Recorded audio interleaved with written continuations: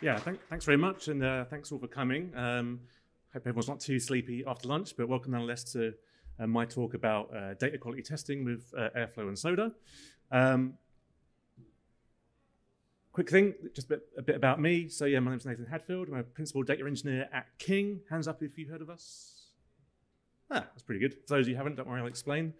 I've been at King now for maybe about 11 years. Prior to that, I spent a couple of years kind of working at EA as well. So a good 12, 13 years now working in the video games industry in the casual free-to-play space. I say about 13 years. I did take 5 months off last year to go sailing around the world. So if you're bored about talking about Airflow by the end of today, and you want to talk about sailing the oceans, come and talk to me, and I'll talk about that all night. Anyway, so yeah, King. Who's King? Well, if you don't know us as a company, then you probably know what we make, and that's the game Candy Crush Saga, our most famous game. A few things just about King generally. We were founded in 2003, which the observant of you will know that we're now celebrating our 20th anniversary. We launched Candy Crush onto the app stores back in November 2012. Candy Crush these days now has been downloaded over 3 billion times. Still to this day has over 200 million monthly active users and has over 14,000 levels at this point in time. And believe it or not, there are plenty of people who have played up to that last level. And a quite amazing fact is that Candy Crush franchise has been the top grossing franchise in the US app stores for now like the 23rd quarter in a row. So it's quite a remarkable success story. In 2016, we got acquired by Activision, and if you've been following news recently, you might have heard about this acquisition of Activision by Microsoft, which we really hope all happens soon, regulators and that sort of stuff. Anyway, so yes, quick thing just about data at King generally.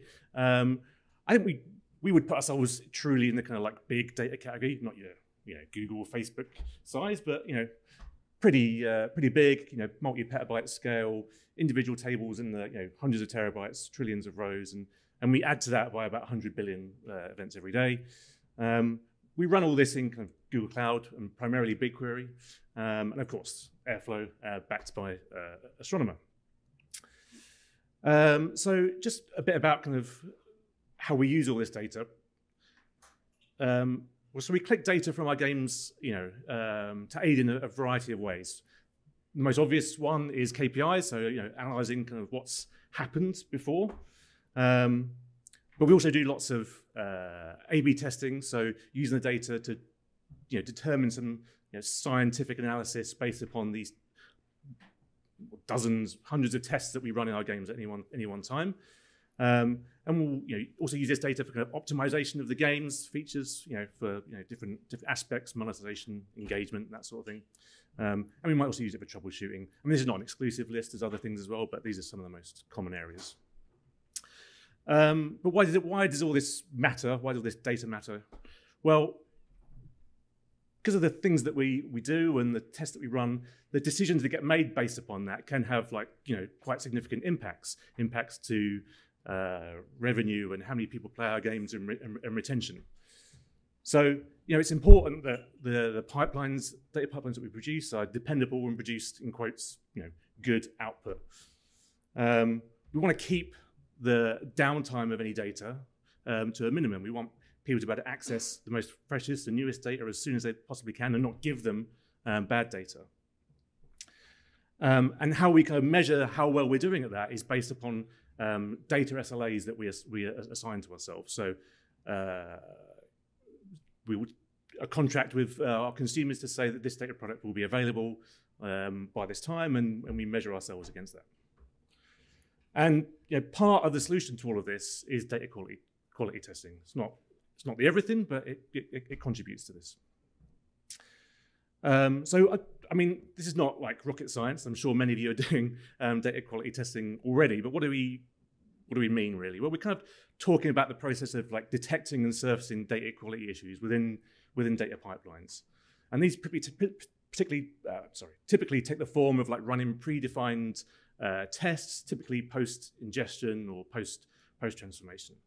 And these types of tests are good for certain types of tasks. When you want to test particularly specific and maybe well-defined problems.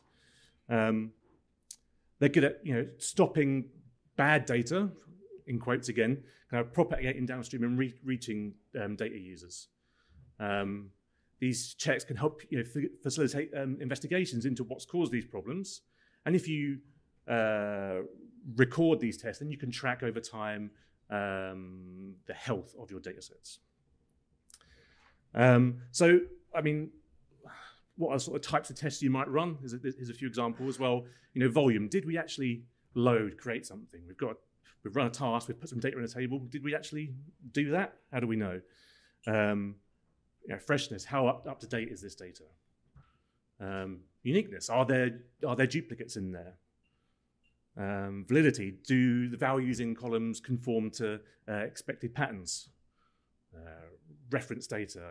Are there values in columns that we don't expect to see? And distribution as well. Perhaps how much has this data ever changed?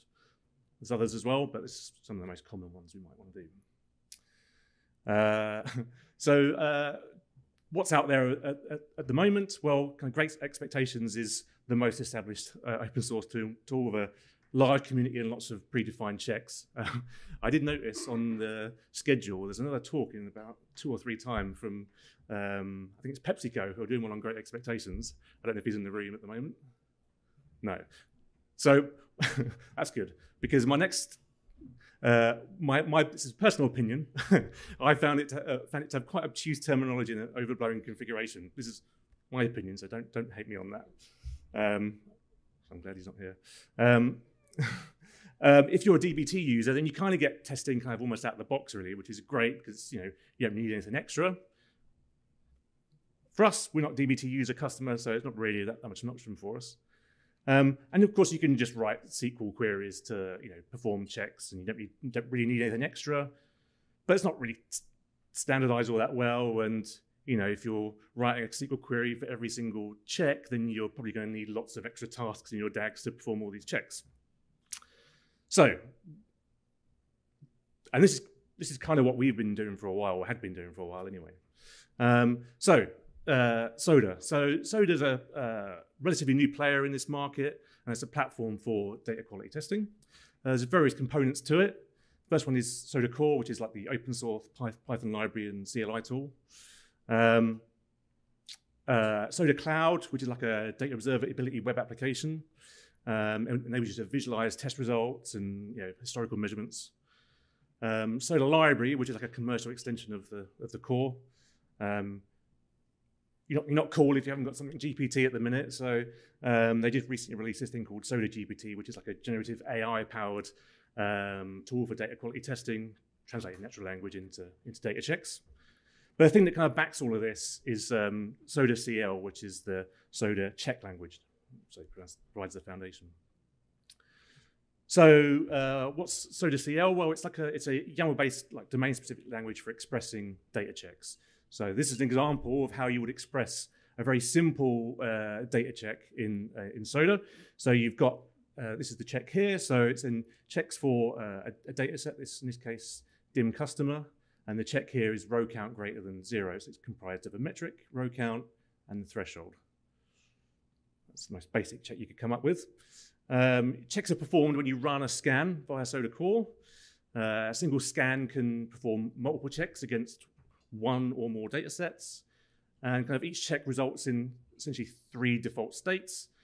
It passes, so the values in the data set match or fall within thresholds. It fails, i.e. the values in the data set don't match those thresholds, or there's some kind of error. The syntax of the check is invalid. Currently, at the moment, there's about just shy of 30 pre-built metrics, and there's 3 types of checks. First one is the standard check here, which we've kind of just looked at. There's uniqueness checks, and we'll see one in a moment. And then, if there's anything which isn't in the pre-built metrics, you can create user-defined ones based on which uses CTs or even just SQL queries. So a uniqueness check might look something like this. So this is checking this dim employees dev table, and it's saying values in the salary column must exist in the dim employee prod dataset, and checking the salary column there. So a very naturalistic way of expressing checks. And this is like a user-defined check here, where we're checking for the customers table, and we've defined a metric called average surface, and we're giving it the expression for that. So that's how you can add any sort of check that you really want to do. So when it comes to running the checks, you only really need a couple of things. You need a configuration file to point you to a data set. In our case, this is BigQuery. So again, it's just expressed in YAML. A very simple way of expressing the data source. And you need a checks file here.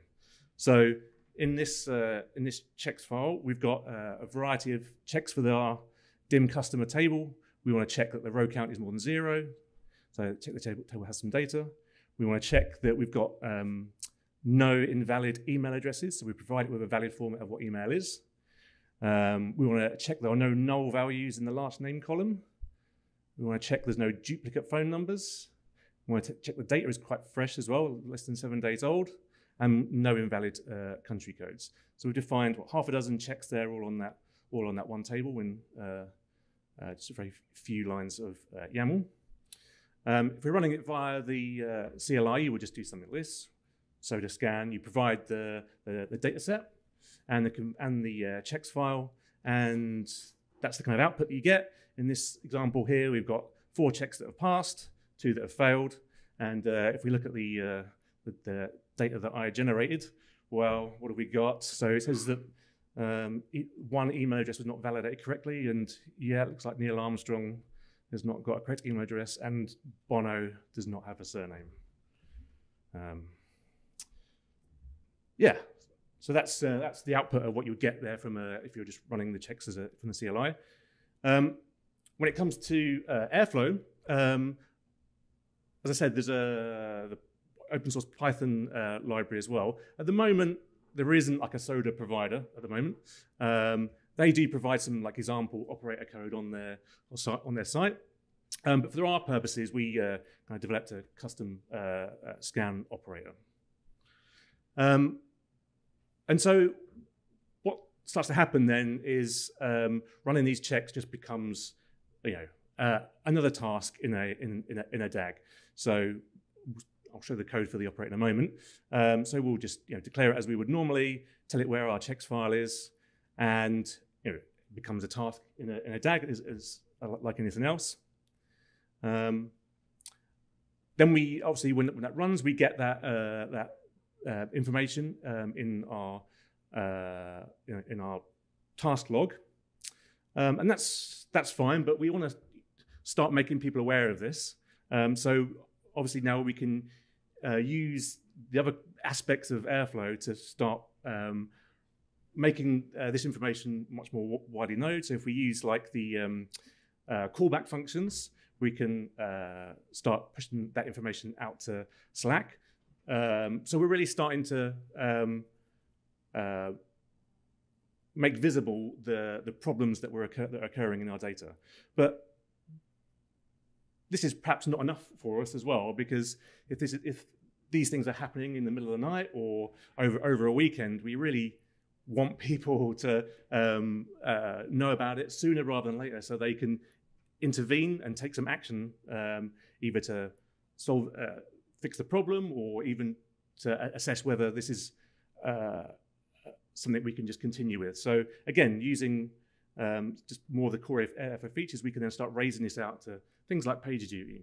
So we're really starting to kind of close the amount of time it takes from us discovering a problem within our pipelines to notifying people that something has happened, telling them exactly what the problem is, so that they can then take some action, fix it, or just resume their pipelines so that we can get that data complete, and our users can then start making those decisions again.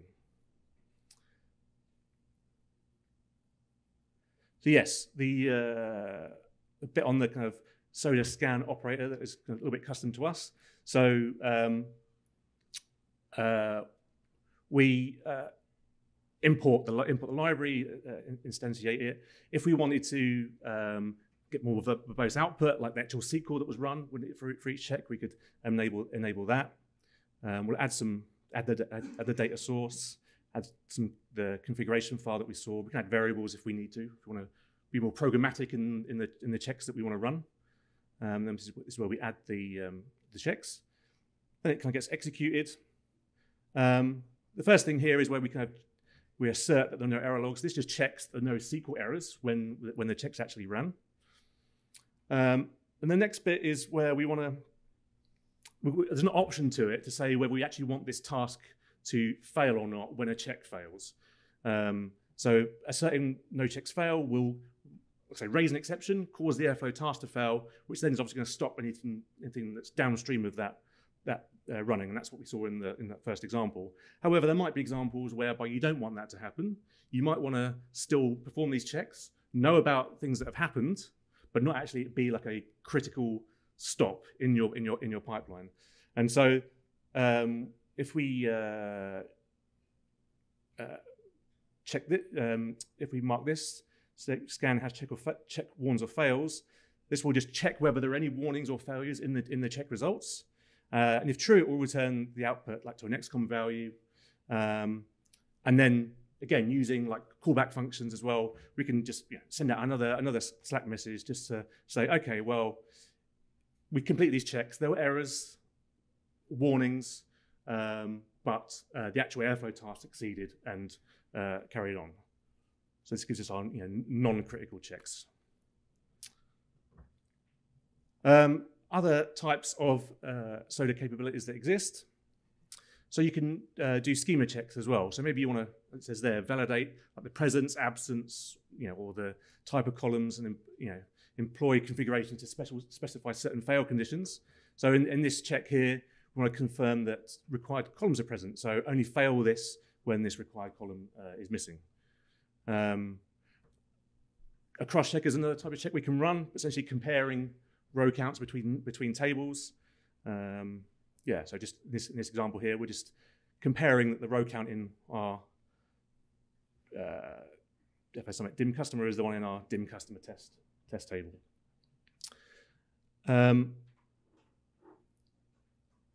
Other types of checks you can do are kind of more anomaly score. So this is where we're running, or Soda runs kind of like a machine learning algorithm that tries to detect anomalies based on like learned patterns.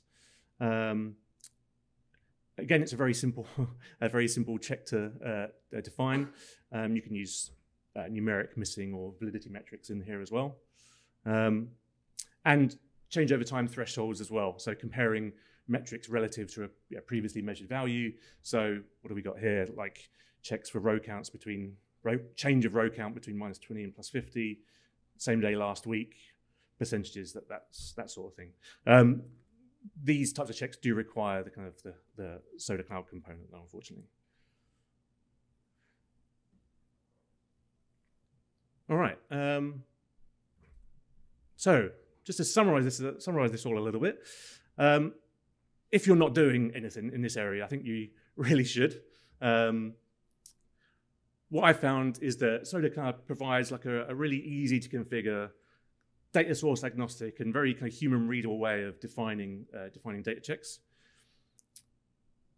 Integrating kind of Soda into Airflow kind of like really enables data engineers to perform tests at really any point in the pipeline, and with all of the extra capabilities that Airflow brings, then we can start to use those to really kind of accelerate the discovery time of problems, and help reduce that, what we call like that data downtime, where the data consumers don't have that latest information. Just a couple of counterpoints, however. Some of these more advanced kind of like Soda capabilities you've seen are kind of behind some of these commercial products. That's fair enough, perhaps. Writing checks does require an element of like domain knowledge and kind of knowing what to check for.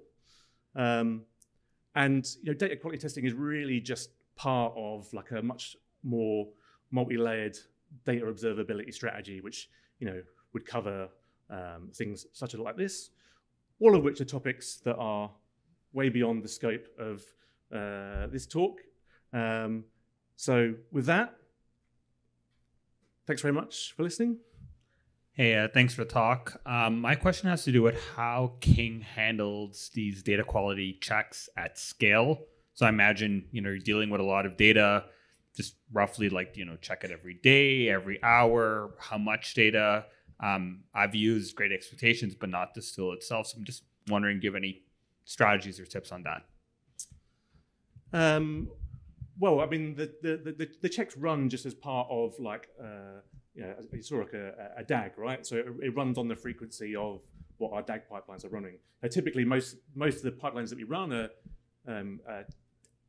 daily, primarily. So, we're checking it on that sort of frequency generally. But as I said, it's based upon the output of the pipelines, like post ingestion or kind of like post transformation. So the scale really depends upon the size of, I guess, the object that you're building, really. So if it's, yes, we have all this data, but quite often that gets condensed down and aggregated down into something that's a bit more manageable, and it's that we're kind of like testing on, really. Hi, thanks for the talk. I'm wondering, can you share some experience on dealing with flaky data quality checks? Because sometimes you do come to the situation that your table is slightly wrong, not entirely wrong, and sometimes your quality check is based on some initial estimation, and that may be not entirely accurate. So that comes to quite some flaky checks in our situation, and just wondering, do you have any experience to share? Well, I suppose that's kind of where the kind of the non-critical kind of checks come into play, I suppose. Having that capability to at least surface that knowledge of where there are problems, but without them being blockers.